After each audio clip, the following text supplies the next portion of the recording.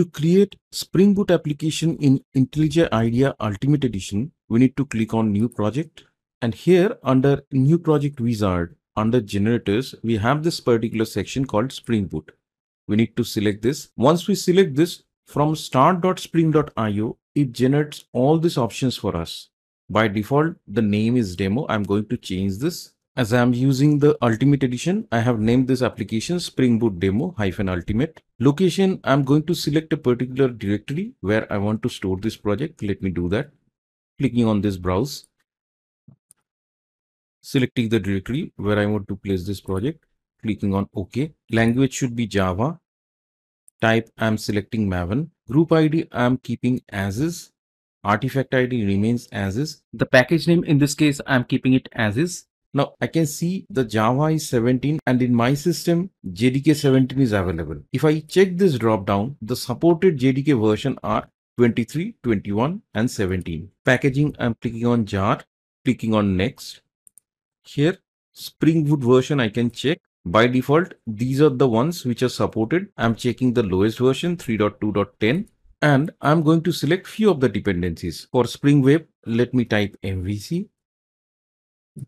Checking this one. Now on the right hand side, it is showing this is what Spring Web does, a brief detail. If I select another one, it will show whatever it does. And at the bottom, based on the dependencies we had, it will show us. I'm selecting this testing. It is showing another one. Anyways, we would just stick with Spring Web for the time being and click on create. So in case of Ultimate Edition, we don't need to go to the Spring Initializr website, which is start.spring.io. Within the editor, we get the options to select the dependencies and ultimately generate a project. Now the project is loaded. I'm closing all of this. If I expand this source directly, there is main and test. Inside main, I have the application.java. Inside test also, I have the associated JUnit test class. Under resources, standard stuff, the static and template directory and the application properties. Now, if I go over here, I can just right click and run this, or I can use this buttons to run this class. Let me do that. If I scroll to the right, I can see that this particular Spring Boot application is up and running. Now I don't have any endpoint, so I'm going to use a controller over here. I'm stopping this application.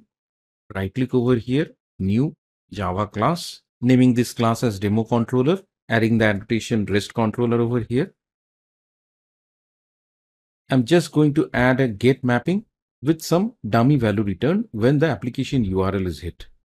So this is the method I'm adding. By default, if I hit the application URL, it is going to return some text over here.